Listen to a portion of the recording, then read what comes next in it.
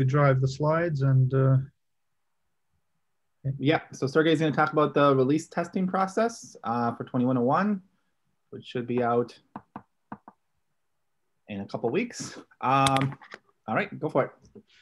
All right, sharing my screen.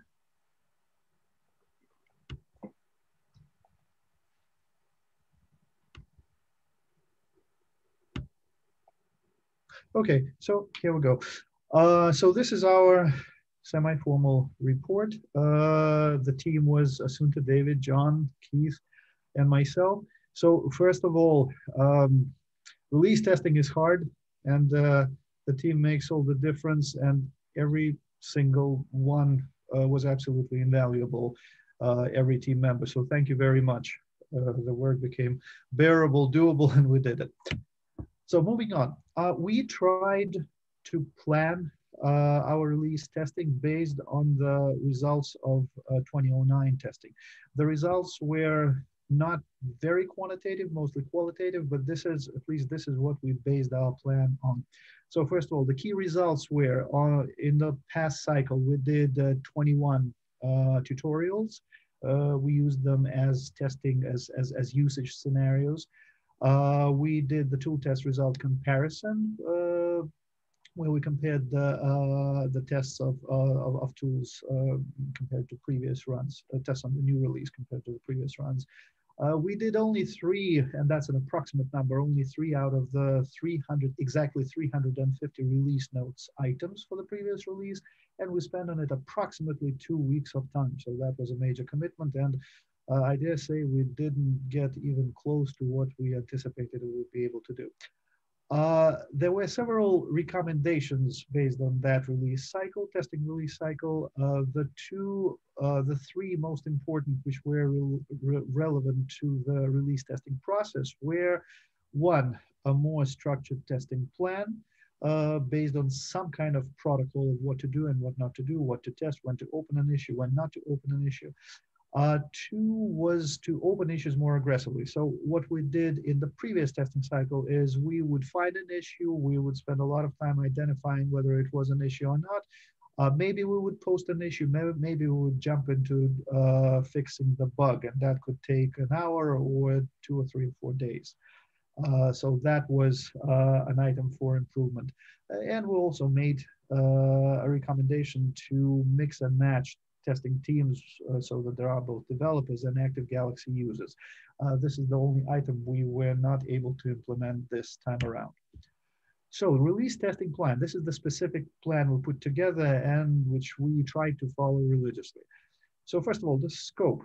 GTN tutorials, again, they prove to be a very good idea. They are well-defined, tried and tested scenarios for Galaxy usage. So what we did, we decided to go through select tutorials on GTN, of course, noting any required updates and opening issues where necessary, but noting anything that reflected any changes which stemmed from the new release. Second, release notes. Again, in the absence of a formally set in stone defined set of requirements, release notes, we decided to use them as a semi-formal itemized list of new things, new items that are supposed to work. So we went over the release notes. We plan to go over the release notes as time permits, verifying each item. And we did not do tool test results because luckily they were completed before the testing process started. So the approach, and these are the specific differences compared to the previous testing cycle. 1, we had a very specific, well, a much more specific testing protocol. We had defined when to open an issue, as in when we did tutorials, we mapped out specific requirements, what constitutes an issue. So for example, incorrect or outdated descriptions of steps that conflict with the current UI, with the updated UI, or updated screenshots, again, that conflict with the steps presented in the tutorial, broken links to internal Galaxy locations. We also outlined items which do not require opening an issue. Again, that would be a good thing to open an issue, but it's impossible to do everything within the scope of release testing. We also specified how to, for release notes, how to verify that a problem is relevant, how to verify that it is indeed a problem caused by the new release, and what would be the steps for opening an issue if such an issue is not already open, how you tag it, et cetera, et cetera. So we had this structure on our hands, which helped us move through the release testing process.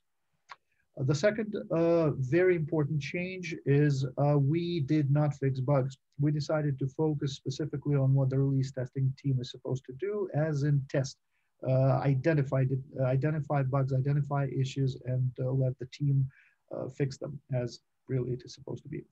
The time commitment, we planned 2 full days. I dare say it was not 2 full days in the end. It was probably more like 1 week. But again, that was the plan. And moving on to result summary. Thanks, Sergey. I'm going to take you guys through the results of what we did. So we went through 24 tutorials, 30 release note items, opened 26 issues, and 9 of those issues are blocking issues.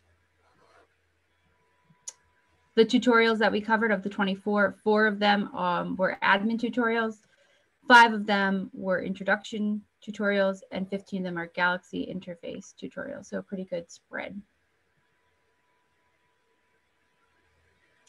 And then these are, of the 30 release note items that we covered, 3 of them were considered enhancements, 2 of them built-in tool updates, 9 of them were new data types, 2 new visualizations, and 14 highlights. The issues that we opened up 26 issues. 9 of them were in the training material repo, and 17 of them you can find in just the Galaxy repo. And like I said earlier, 9 of them are considered blocking issues. And that's what we found.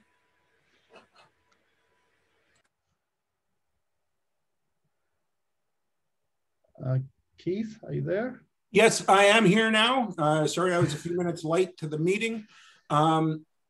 Here's just a couple of examples of the problems we had identified. As Assunta pointed out, we'd found 26 issues. This is just some examples in the UI. 11443, data set headers are not being displayed. There's a problem with text wrapping can break words incorrectly in the UI. So that will be a CSS issue most likely. Some controller roots fail when you reload. I think that was a known issue. In the server errors, there's the root problem with the rule builder 11437 on occasion would return an empty list.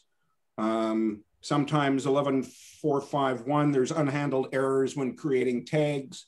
Most of the tutorials were okay. There's a few outdated screenshots and some outdated or inconsistent steps. Most of those fall into what Sergey said, things that we decided that we weren't important enough to actually open issues for. And then there's some other common ones. The last point there, 11504, the clear search button doesn't always clear the text. 11465, data libraries, the search triggered a refresh. And then there was an issue 11503 about workflow best practices that it's already been addressed and closed. So if people want to go in, they can just do a quick look at those. So moving on to blocking issues. So I'll talk about this slide, but one thing I wanted to mention, that these 26 issues, like listening to the talk, I'm realizing that you can, whatever slide, that the 26 issues are after the whole team and the extended community spent a week on the smorgasbord, like a week getting ready for it and a week doing it. I mean, I know that many people spent more than a week getting ready for it. But I mean, in terms of Anton yelling at the core team, like, let's get this done. So there was a lot of hands on all of those tutorials, and this release had a tremendous amount of testing already. And then the release team took over and still found 26 issues. And I think that's really a testament to like the thoroughness of the team. And I'm just nothing but respect and appreciate Sergey's effort and everyone. There are still 9 blocking issues. I'm not sure that all of these were discovered as part of the release testing process, but some of them were. So I know that I'm trying to sort of tackle the rule builder ones here. There's 2 of those that are open.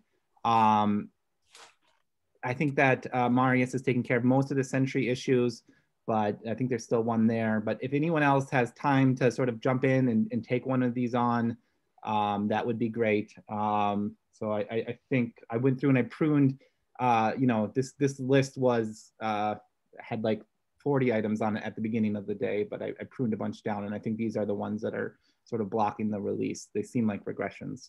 And if they're not regressions, just go in there and say this was broken in the last release and we need to push it off. But yeah, so that's the blocking issues. Okay, moving on. So that gets us to testing process analysis. It's not a formal analysis, but a semi-structured way of summarizing the conclusions we came up with after we looked back at the process. So first of all, we made it better. I think so, I hope so. And these are the main points compared to the previous release testing cycle. So first of all, it is much, much easier to do it when the protocol is detailed. I'm the only one on the team who did the previous testing cycle. So this is based on my opinion only, but the opinion is strong. I believe this really made a significant difference. So these steps which we outline, look at the issue. If the issue does not exist, open an issue, tag it with this label, tag it with this milestone, etc., etc. It actually helps. When you look at the items which constitute an issue that should be raised on the training network repo, it actually helps. When you see that, this can be ignored, you immediately forget about it, move on to the next tutorial or to the next batch of release notes to look for stuff to detect. So that helps. Second, that is significant. We actually did release notes. Last time we completely ran out of time. There were 350 release notes items in 2009. We covered 3, but I dare say we covered none because those were kind of important items in addition to release notes. This time around, we actually covered 30 items of the release notes. Of course, we prioritized, so we did not cover them randomly.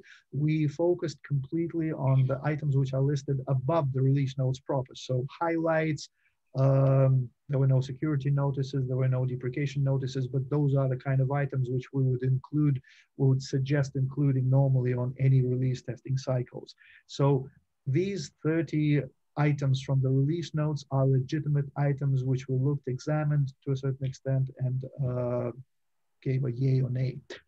3, availability of VMs, very helpful. We had virtual machines. We underutilized them, but they were available. And first of all, thank you very much, Keith. He set them up. I can't even guess how much time that required. And effort and sweat and pain. So thank you. And I'm sure groups should utilize VMs more next time, both for GATT testing and also for comparative release testing, when you need to verify whether or not an item is indeed a problem on the new release, but not on the previous release. So that was great. Probably the most important boost to our productivity was the fact that we focused on testing and not testing and fixing. Thank you, Marius, for suggesting that at the very beginning of the testing cycle. This made a huge difference. Again, I remember last release cycle, we would discover an item and possibly we would spend hours, if not days, on trying to figure out how to fix it. And that involved learning about this or that part of Galaxy for some of us on the team.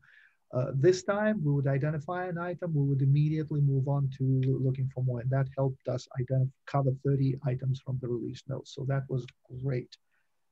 And moving on. Sergey, yes. Sergey, for the VMs, is that in Jetstream or in a commercial cloud? Jetstream, Keith, Jetstream, right? you're muted. Sorry, yes, those are on Jetstream. I just spun up one instance on a cluster on Google just to do some last minute testing with the Anvil stuff. But that wasn't formally included in part of our release testing plan. Great, that was my next question about, I mean, presumably if it works in Jetstream, that gives us a huge leg up for working in other cloud environments, including Anvil or for ITCR. I guess, at this point, that may be beyond the scope of what we can do comprehensively now, but I think moving forward, that needs to be part of the test plan. Those are just and I think we've sort of talked about that a little bit, that the next time around we would have VMs on all the cloud providers that we can have on Jetstream, Google. I don't know if we want to do Amazon or something like that, but have those available just as a sanity test to make sure that they work. And then some of these things require admin access. So they need to go in and actually run Ansible playbooks, and they can't really be doing that on main or EU. Yeah. Great. Thank you. Moving on. Okay, I guess this is my slide. Thank you, Sergey. As John had mentioned, the week before, people had been doing a lot of tests for the smorgasbord. So when we ran through any of the tutorials, or at least when I ran through the tutorials, particularly admin training stuff, there were no major problems found in the tutorials themselves.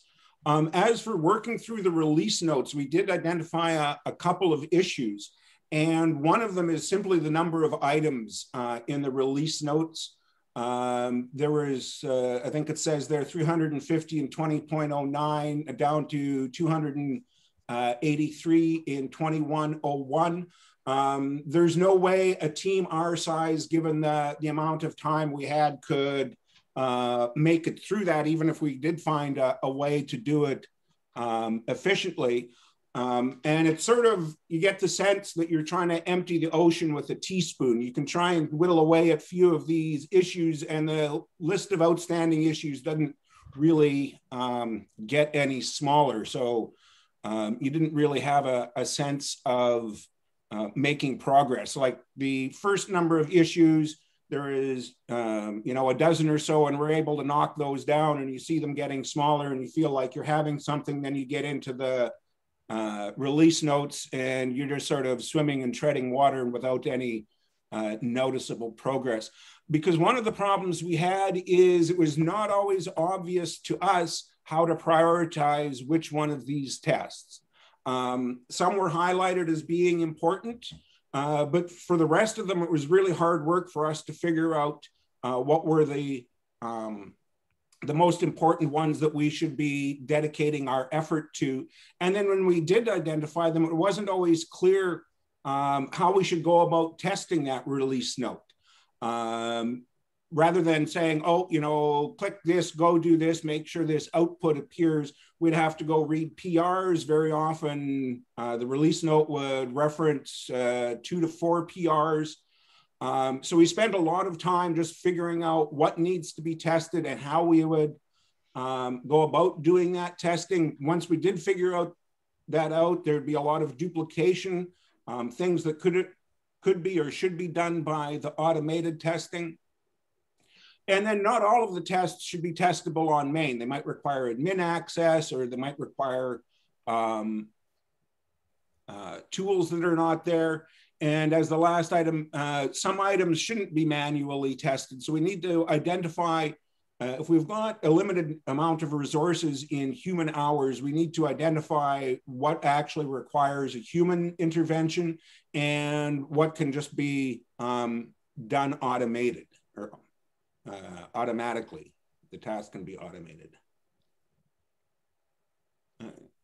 Okay, and then some ideas that we had for improvement. Asanta came up with the idea of a PR template. I believe it was Asanta. I hope I'm not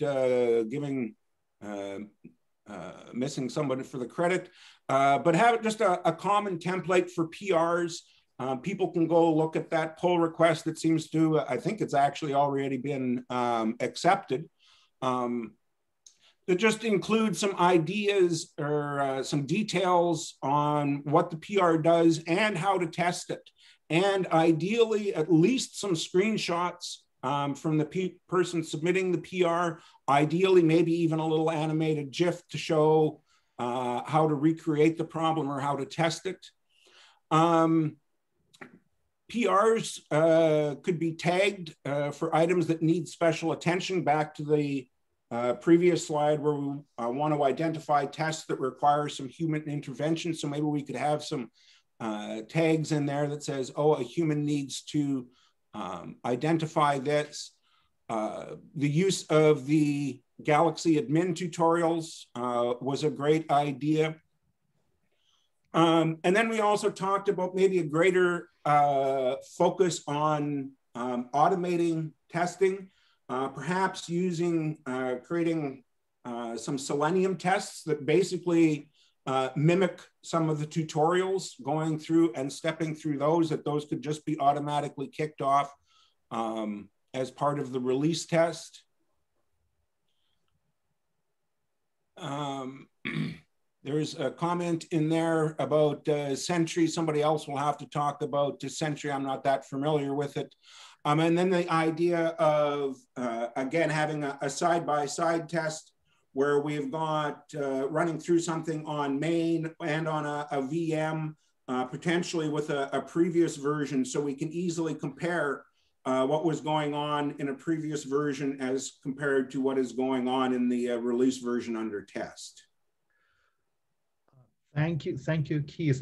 So all of these items are open up for discussion, but before we jump into discussion, I just want to say two things. One, first of all, the PR template merged, which is merged already. I encourage everyone to take a look. It is fantastic. I think it should improve release testing, at least, besides many other things, significantly. And there is a very detailed discussion in that PR.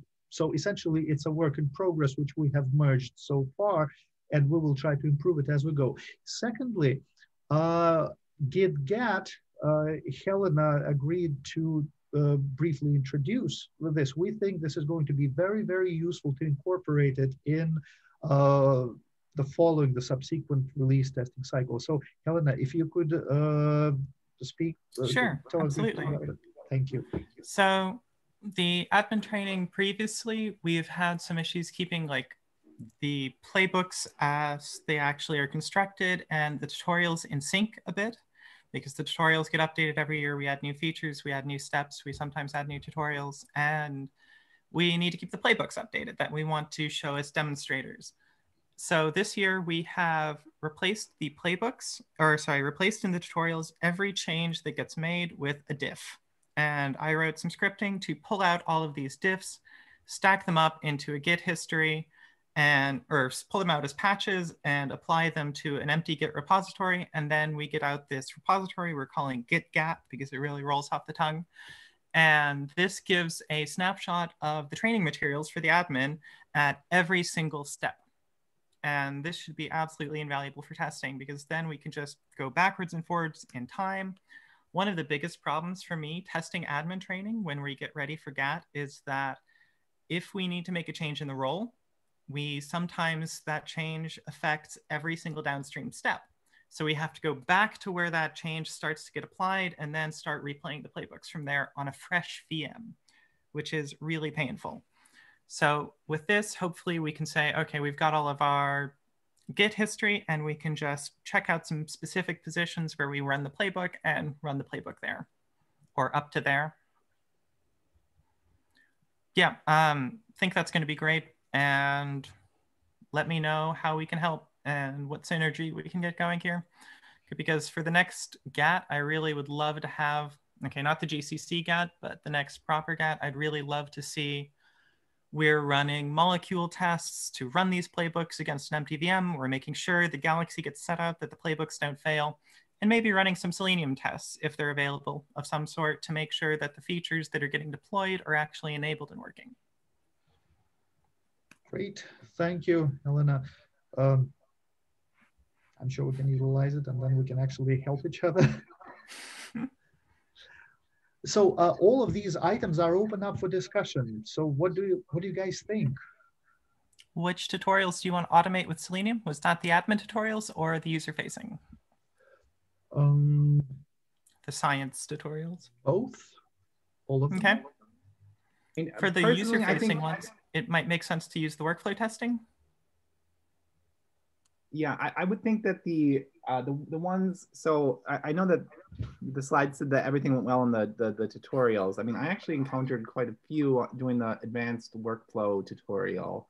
Like there were 3 sections, and I think I hit issues on 2 of them, and it was great to hit them and get that all resolved. And I appreciate everyone who helped, because yeah, it was a big community effort to do that. But I think all of the little user-faced element tutorials, if they had this, yeah, where the workflow, or having the workflow tests isn't quite good enough, right? Because you want those, these are like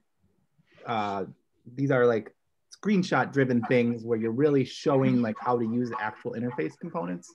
I would think all of those would be really good candidates for having screenshot tests. And I know Oleg is doing some work in this realm, trying to get the rule-based uploader tests to automatically generate screenshots for the training materials. And I think that if we could just extend that to the workflow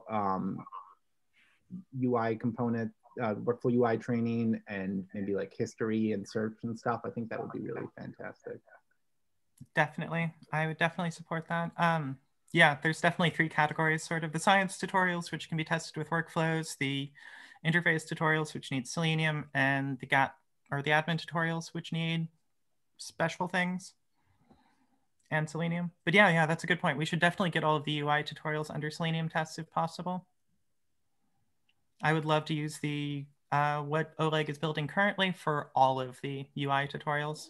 That would be really a bonus for us.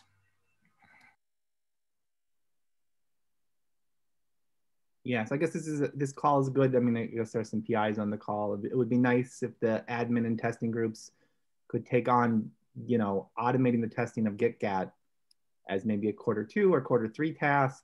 And then, yeah, just continuing to support Oleg's work and sort of whatever we need to do there to help with that and expand the scope of that. But those are great projects. So that should continue to make the roadmap, I think. Definitely. My main Speaking point. on behalf of the admin community, definitely we can add that to the Q2, Q3. I also wanted to say, I mean, it's something that you mentioned in the pull request that added the pull request template. But I think the tags for things that should go in the release notes would also be really good. So that makes it much easier to write the release notes. And it makes it also clearer what needs to be tested. Because I don't think we need to test everything, all 350 items. That's of course not possible and also not useful because a lot of them are just internal changes that have zero impact on anyone. Maybe fixes some bugs, moves some code around, but all this is irrelevant to test. But the things that we should test, tags, I think that's a great idea. I can, as a data point, it works well in the training materials. We have highlight and new contributor and improvement or new feature, and these work well for pulling out things we want to talk about. I mean, we have, right? We have enhancement, but like we need to decide bug refactoring enhancement, but there's, I mean, still most of that is not interesting. There are certain things that, you know, either they should be in the user-facing release notes, or that's going to have an impact on admins, or that might need updating of the admin-centric tutorials and things like that. I would not have I think we need some additional enhancement for that purpose. There's some feedback, so I'm not really hearing. Sorry, I said I would not have known to use enhancement for that purpose. So yeah, maybe we should standardize some tags. Yeah, I don't think there's another one. It's the feature more than enhancement, because we tag enhancement all the ones that are not bug fixes, I think. And just to reinforce the point, and I think that would probably be useful for the testing team to coordinate with whoever is writing the user-related release notes, the user was the correct definition. It was user-facing, thanks.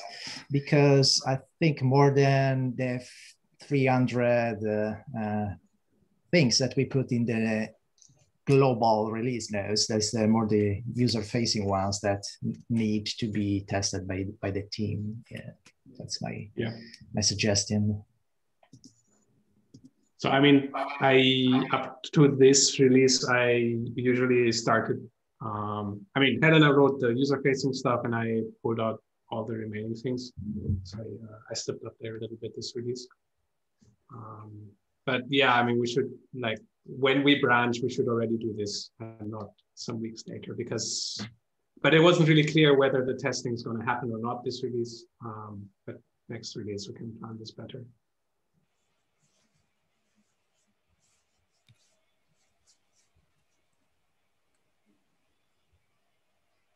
I looked at the participants. I don't think Jen is on the call, but I know that in the past she's used other repositories with tags to mark, like, this is an issue that she encountered on main and she needs to recheck it, or note to herself to recheck it once, you know, the new release is deployed. So yeah, the tagging thing I really like. I mean, I haven't really thought through it in terms of the release notes. I mean, other than we already do sort of organize the initial batch by like priority and stuff. But it would be nice to know, like, oh, well, if this has a tag that says recheck on main, recheck on EU, it would be nice if the QA team, the release testing team, could do that. It'd be nice to sort of track that and have a process in place for that. That'll probably help Jen a lot. Yeah, so I did want to give it would require some buy-in from the committers to start, you know, using tags more aggressively for describing how things should be tested by the QA team. But I really think that's a good idea. Should we maybe have designated testing related tags, like maybe have test underscore something prepended so that we don't have to go hunting for the appropriate label? And also keep them to a minimum and not treat them as exhaustive, covering all possible cases, but use them only when really necessary. Yeah, I think that would be good. And I might even use QA as the prefix instead, because there's already some test tags in there, but just sort of how can we improve the whole overall QA process this way? And again, to clarify, I think it's doable and a very good idea, and I'm not pushing back on the idea of tagging. I'm just trying to make sure we keep it manageable and don't end up in a situation when we have so many tags, so many PRs tagged, and then we add another tag to the mix. And since that set of tags is supposed to be exhausted and mutually exclusive, we have to go back and re-tag appropriately another 200 PRs. That would be very difficult and definitely not accurate. Right. No, I agree completely. Yeah. I mean, we have to tag everything with kind and area anyway. So one more for like, this needs this testing and this needs another kind of testing. I mean, that's not too much overhead, like compared to actually looking at the PR, that's fine. I mean, the default tags could also give it like a no QA label. And then if it decides, instead of QA none, like, oh, this is a QA main or a QA admin or whatever it is, then there's actually, it's just a pure bonus, I guess. Yes. And I think the pull request template there will help too, right? So if there are automated tests, that really reduces the burden on needing to write QA. Although, I mean, people did, David, for instance. I mean, these automated tests, I wouldn't say that automated tests prevent having to test it manually, because like the rule builder had tests from the beginning, but still it's not bug free, right? Because there's just so many things you can do. And the automated tests are rarely ever fully comprehensive. Let's say, but for a typical PR, not just one of like something out. I'm sorry. I'm sorry that I picked one of yours, but like that came to mind. I was going to pick on the best practices filter though, which David found the bugs in, right? Like, yeah. So sort of a big like Marius or Sam or John, like a huge sprawling PR that touches 15 things probably still needs manual testing. But I mean, the typical PR is really changing something rather small generally. And so I think it's realistic that the tests would cover, you know, I think 90% of my PRs, they are like adding a tool feature that has the tool test, right? Okay, QA team does not need to worry about that. But yeah.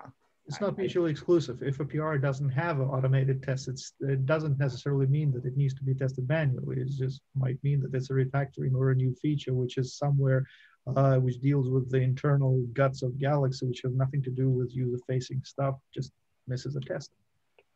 Yeah. Still having the, I guess my major point though was having the PR template will hopefully really sort of help drive those QA tags. But yeah, I'll shut up now.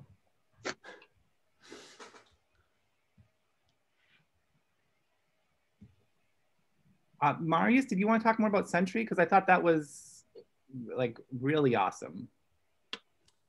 Yeah, I mean, I didn't prepare anything, but just in general, no pressure.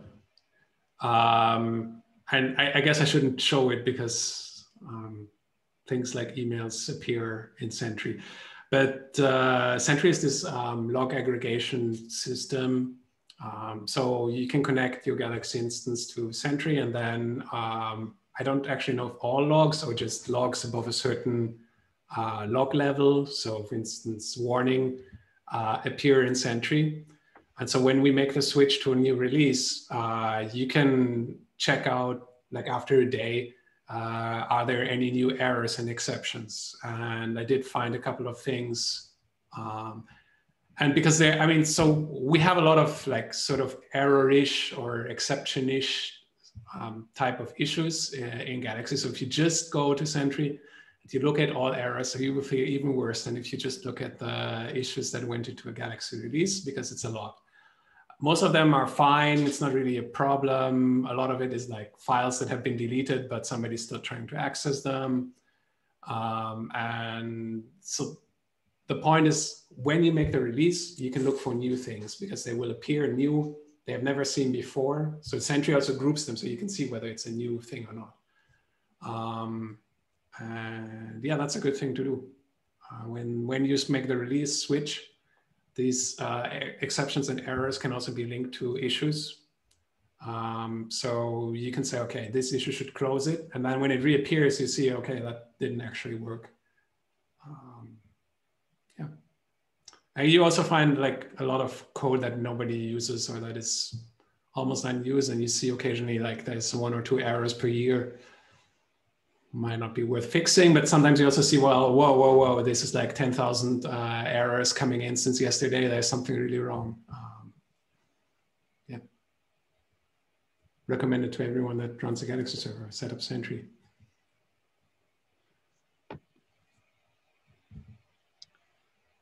Are there any other discussion points? I had a curiosity, if there's time, about the VM that you use for testing. Were these set up to also with also all the tools that you needed for the tutorials, or were the tutorial parts run on usegalaxy.org or something? Keith, how did you run yours? 1 sec, let me unmute myself. Yeah, that was actually an issue that I did run into now that you mention it. I went to run through one of the tutorials and it wanted a tool that wasn't installed on my VM. Basically, to create the Galaxy instances on the VM, is I used the Galaxy Ansible playbook. So whatever that set of tools comes out of the box with that, that is... That's nothing. Yeah.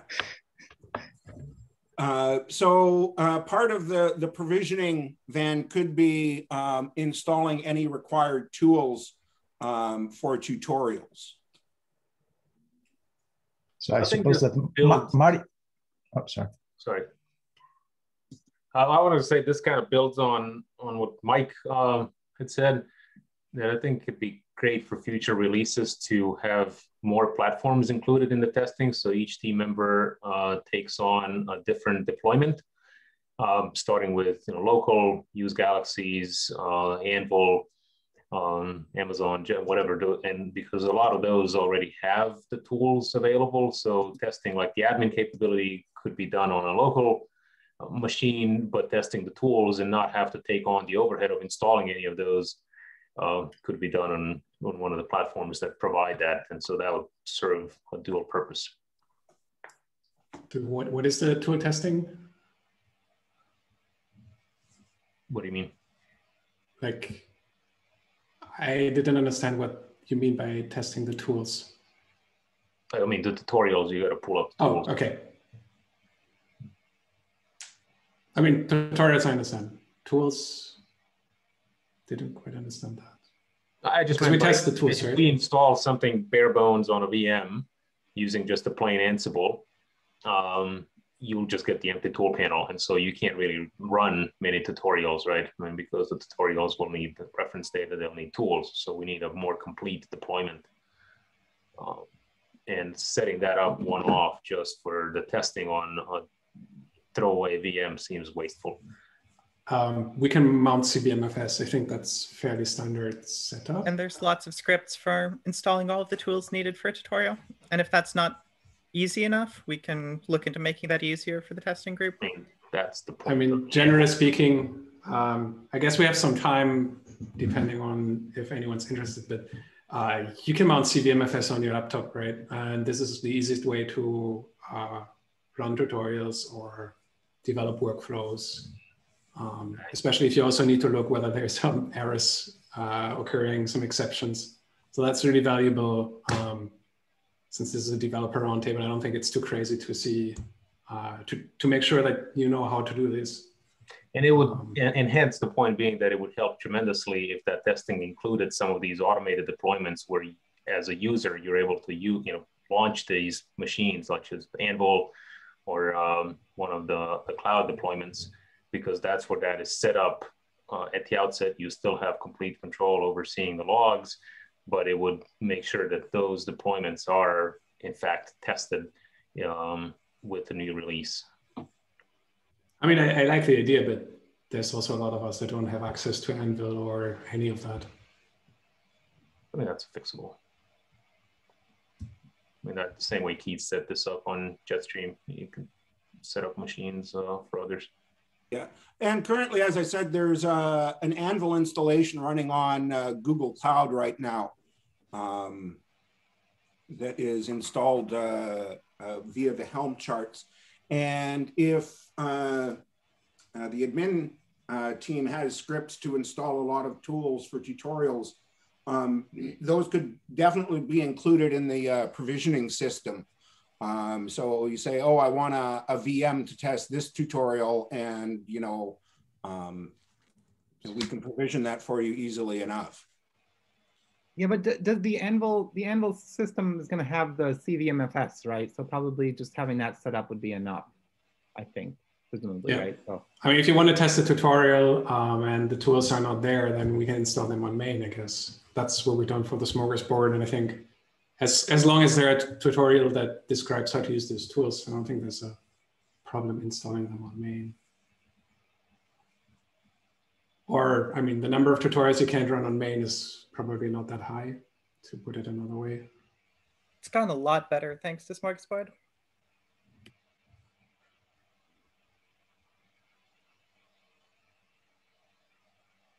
Well, just so we're moving into this, kind of heterogeneous environment, for better or worse, the reality is we're in this heterogeneous environment where there's going to be multiple deployments that, all are going to require some love and attention.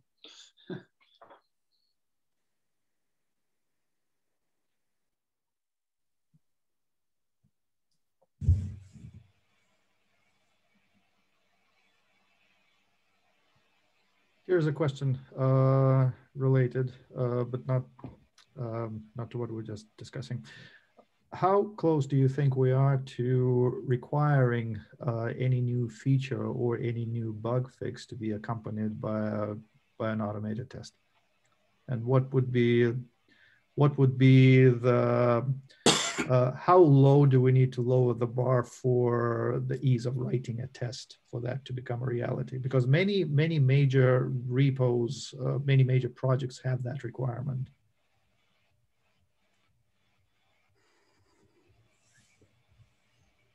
I mean, I would love it, right? We've discussed it many times, but it's complicated because it's a project with a lot of different areas that it can be tested in a lot of different ways, and not all tests are good. You can definitely cripple the development by writing tests that fail, right? Or I've written my share of brittle tests, which make updating very difficult. I'll fix that. I would argue for good judgment on the part of the reviewer. Like,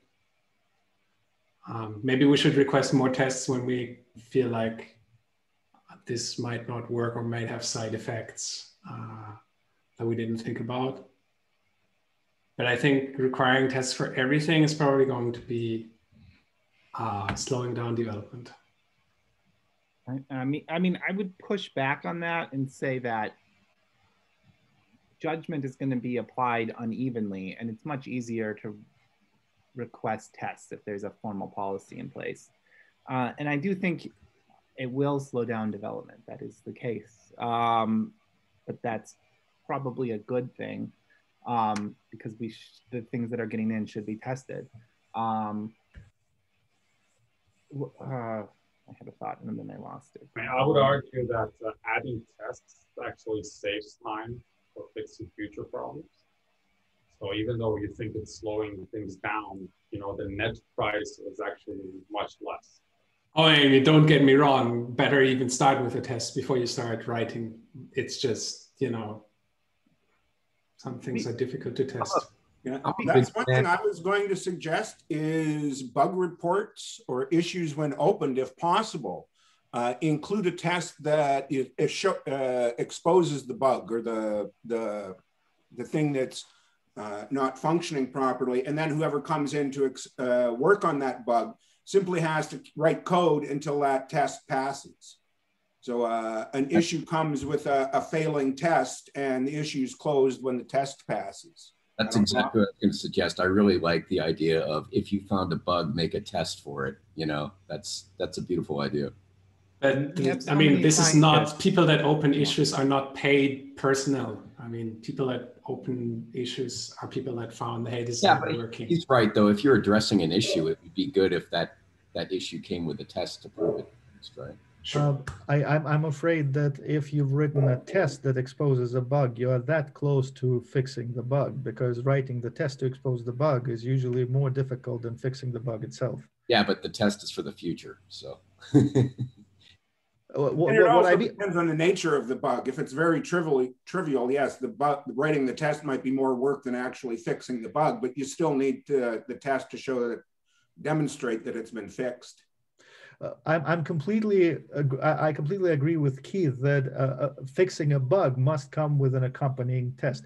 What I'm saying is that maybe that test should be part of the PR and not part of opening the issue, because one, as Mario said, we don't pay the people who open our issues, and secondly, maybe it's not a dev or an admin who discovered an issue, so they wouldn't know the first thing about writing a test. Mm-hmm. Sort of circling back to Marius's point about, not requiring tests versus requiring tests, maybe what we could do as a step in the direction that Sergey recommended is that if you're not including a test in a PR, you've got to have an explanation why. So take that pull request template that Assunta put together and push it a little bit further and say, this by default, all PRs require tests. If you don't have a test, explain how to test your PR manually and explain why it doesn't make, why it's too onerous to write an automated test for it. I think that might be a good step in that direction. I mean, another step in that direction could be that we differentiate between core contributors and external contributors. Adding tests has always the difficulty of you raise the bar of entrance, right? And testing, as you said, is complicated. So you might push back new contributors. But what we could do is actually requiring tests for all committers, for all core contributors.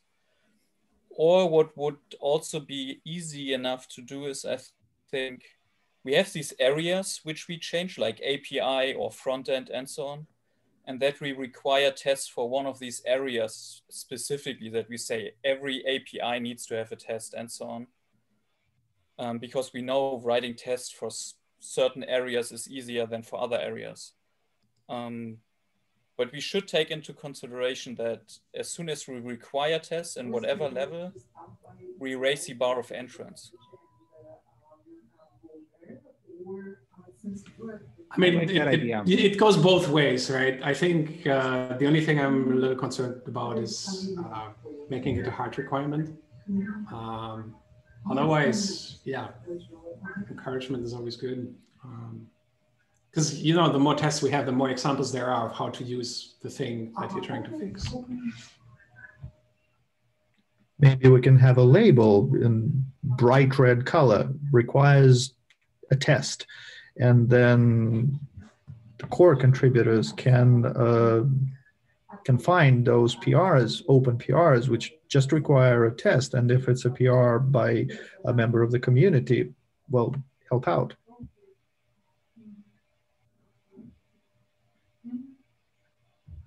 Yeah, I mean, that's going to really slow down community contributions still.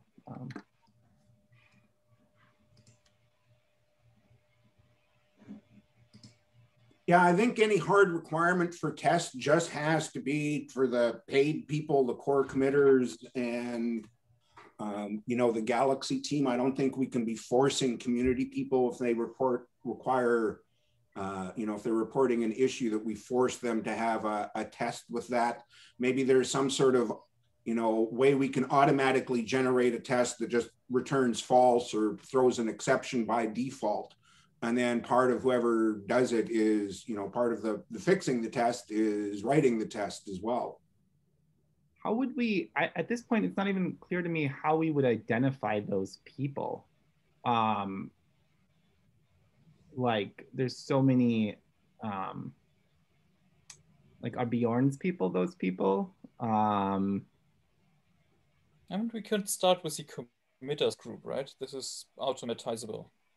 Yeah, that is a clear group. Is there any committer here who would object to requiring their PRs to have tests?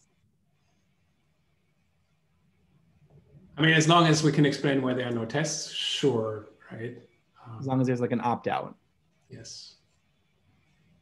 But if we're gonna have an opt-out, we might as well just make an opt-out for everyone. Like, we can then just, I think we could just have a universal rule. Like, I mean, an opt-out reason could be, I'm a first-time contributor, I don't know how to write a test for this, right? Like, or like, you guys have already tests there, just changing something. I mean, refactorings, right? Things like that are small and covered by tests already. Oh yeah, I mean, if it's already covered by tests, then you just check it. This is already covered by existing tests, right? And Nate, the answer is no. I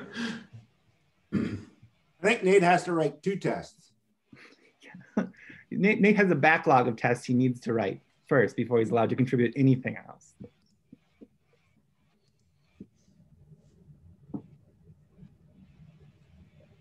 I think unit tests should be mandatory because there's no setup for writing unit tests, but like integration tests, I can see situations when writing an integration test is not easy. So maybe we could have exceptions for those only. So a unit test can be not easy in the context of Galaxy because you might be fixing some obvious thing which will be part of a 300-line method which is not unit testable unless you refactor it, and that's potentially a can of worms. Not that we don't need to address it, but if we're core committers, staff, yes. If we're a community member, maybe that's too high a bar. Yeah, I mean, like, for instance, Kayvon, your PRs on the tool testing thing, right? That's much easier addressed with an integration test at this point. Having to unit test something in basic.py is, I mean, it's going to be a big test. It's going to be a worthless test. It's, you know, it's all of those pieces to sort of moving together, I think are useful just because of how it's, I mean, it's designed poorly, right? Yeah, if you're poorly 300 years ago and we can't fix it now. But if you're Galaxy, there's no unit testing because you're right, there's no units. But like if you're writing new code, there should be unit testing, right? Yeah, I mean, I sort of disagree. And I think it depends on the component, right? I mean, if you've got a nice isolated component, like a nice isolated unit is fine, but there's some API functionality, the database stuff, it's all quite integrated. And every time I've tried to write unit tests for, I mean, I'm getting better, but like tool stuff or job stuff, I just mocked out so much stuff to get to the unit test that I mean, I regret ever even writing those tests. And you know, if there's an integration test, I don't, yeah. And this is why I think the PR template's great, because it says an automated test, right? Because sometimes a unit test is more appropriate and sometimes an integration test is more appropriate. Yes, as John said, unit tests are not necessarily easy in Galaxy. I wrote my share of brittle tests where I mocked out this and this and this and that, and what that leads to is greater test coverage, but we have to change and adjust those tests all the time, and ideally a good unit test should not have to be changed. So there is this decision on how much to mock and what to mock and how to mock it. And this is something a first-time contributor is not capable of doing on their own. I mean, I'd vote for not mocking at all because I don't like mocking. I don't like mocking library. But that's just a personal, biased personal opinion. And mocking is pretty much a necessary evil for any sort of moderately complex integration test. Unless you dependency inject. Yeah, but my problem is when mock tests fail, I usually spend more time understanding what the mocking libraries do rather than what the problem was, because it's not as readable as Python or Java or whatever. So it's like kind of a extra burden.